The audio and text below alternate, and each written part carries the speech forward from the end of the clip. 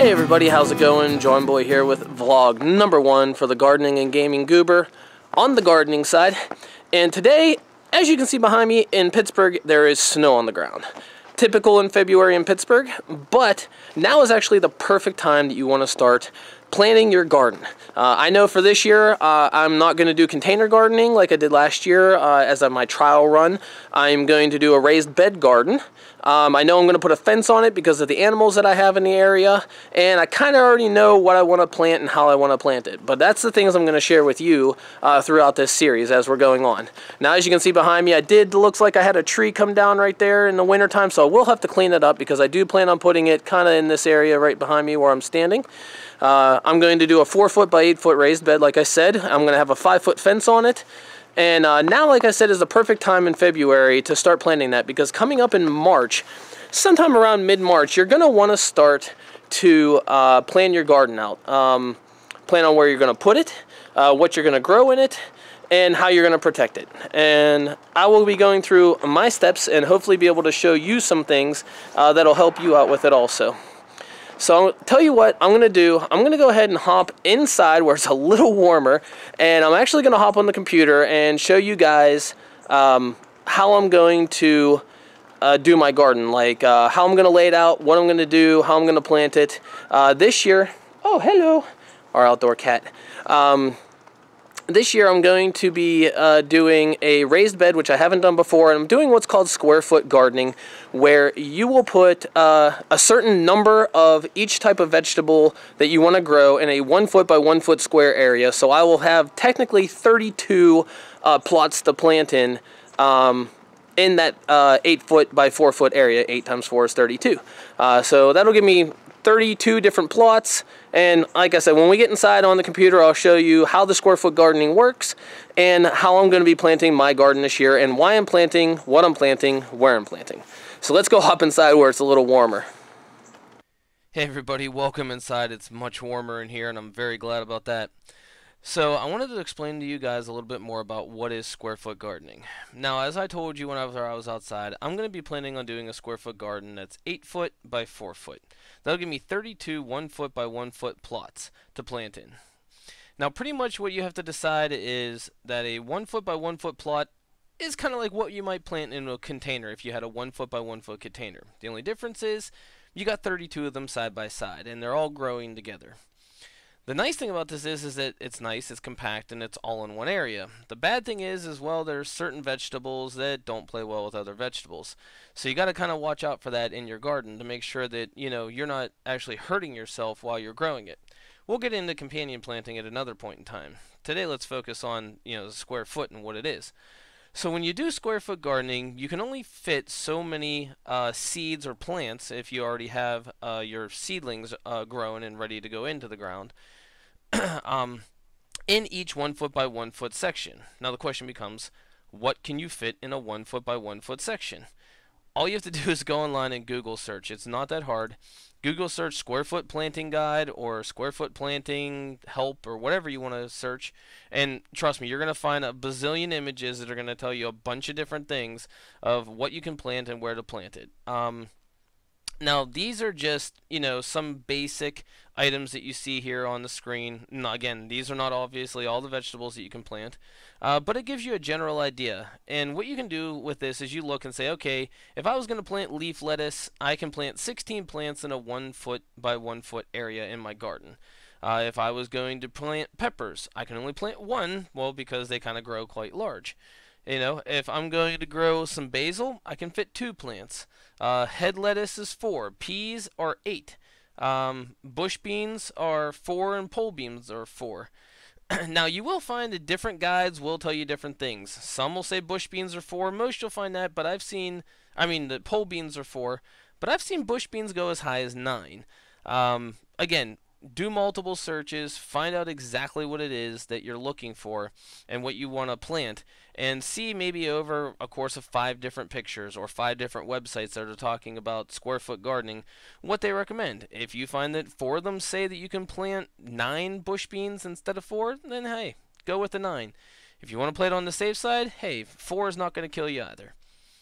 So you can take this kind of thing and say, okay, well, I want to plant one tomato and I'm going to plant some peppers and, I was going to plant some bush beans. So if we go back here, I could say, okay, well, I'm going to plant, cucumbers. I think were over there also. So there was two. So, okay, I'm going to plant one cucumber here and then maybe like one cucumber here because I need to trellis it up the side, because cucumbers need a place to trellis and climb. If I'm going to do a tomato, maybe, okay, I'm going to plant one tomato, so I can only plant that in the middle. If we go back to our picture again, okay, our beans were 4, so maybe we'll just use this, and we'll say, okay, if I'm going to do beans, that's 1, 2, 3, and 4. And again, since you have 32 plots, you pick what 32 vegetables, or if you want to do a 4 foot by 4 foot, or 4 foot by 2 foot, or whatever it is, whatever size you decide that you want to make, that's how many plots you have. You decide that's how many vegetables you want to plant. And then you can decide, how many seeds you need to germinate whenever the time comes, which in Pittsburgh, like I said, from my area, will be mid-March. Now, along with this, you can't just plant anything next to anything because, some vegetables just don't play well with others. So here we had cucumbers, we had tomatoes, and we had our beans. So if I come over here and do another Google search, like I said, that's how I found this. Companion planting for vegetables is very important whenever you're doing square foot gardening. Some plants grow well together. Some plants you don't want to plant together anywhere close in your garden. So let's take a look through here and see if I can find. Okay, so cucumbers say that they're good with beans, broccoli, corn, tomatoes. So that's good. The way I had that with my tomatoes right next to my cucumbers, that's not going to hurt anything. What about beans? Do we have beans on here? I see peas. I'm just looking real quick. Well, I don't see green beans on here, so that means I'm going to have to find another website to look that one up. But I do know, like I said, I was going to plant some peppers. So peppers are good with basil, carrots, cucumbers. So I could plant that together, but know what? Broccoli I do plan on planting. No, cannot plant my broccoli anywhere near my peppers. So if I came back over here, and I was going to plant, my broccoli, so let's say we make broccoli purple for now, and you can only plant one. I can plant my broccoli here like this. But when it comes time to plant those hot peppers and everything I better put those way over here. Way far away. Because, I don't want these two interfering with each other and preventing them from growing. Or growing well. Like, they may grow, but you may not get a good harvest or maybe a smaller harvest than what was expected. So, along with this, let me go ahead and zoom out here. This is my design that I'm going to use for my square foot. My 4 foot by 8 foot. Like I said, this is going to be about a foot high. And I'm going to take connectors and screw them on to the poles, or screw them on to the boards, so that I can put 5 foot poles coming up. I made out of PVC pipe running across. This will be a 4 foot section, one piece. This will be a 4 foot section in one piece. This will go up to the 5 and over 8. But at 8 foot, that PVC pipe being only 3/4 of an inch, it's like maybe that big, is going to sag. So it's going to need a support from down here, and then I'll do the same thing down here. After I get all my poles put up, like I said, I want to wrap that in 1-inch whole chicken wire to prevent all the animals that I explained earlier: deer, groundhog, raccoons, squirrels, chipmunks, everything that we have in my area. Like I said, even including sometimes turkey, although I don't know if turkey would to go against vegetables. To prevent that, is the 1-inch chicken wire is going to prevent anything from there, but it'll still let in bees in order to help germinate your plants. Any of the other helpful bugs like ladybugs that can get in there to help get rid of aphids and stuff like that. But I'll tell you what, as I was looking earlier today, I found out that my local Tractor Supply store has in stock a big long section, 150 foot, even though I don't really need it fully, but never hurts to have extra, of the 1-inch chicken wire. So why don't we go take a trip to our local Tractor Supply store and see what they got in stock over there. Okay, well, just went into Tractor Supply and I found out after talking to the manager that I had to get permission from their corporate office in order to record in there. So unfortunately, I couldn't show you all the awesome stuff that I found in there. Now, I didn't buy all the awesome stuff because I was only really there for the one thing, like I said, for the chicken wire. But I did find some really cool stuff. So I'm going to try and work on seeing if I can get those permissions. Contact them through the email and everything. And that way I can go inside and show you guys some of the really cool stuff that they have in there. I will definitely be making another trip back out here. There are some things that I definitely need. The prices are awesome here, and I really honestly can't wait to come back. So unfortunately, when I get home, I'll show you what's going on and what I have, what I bought, the chicken wire that I bought, and what I'm going to use it for.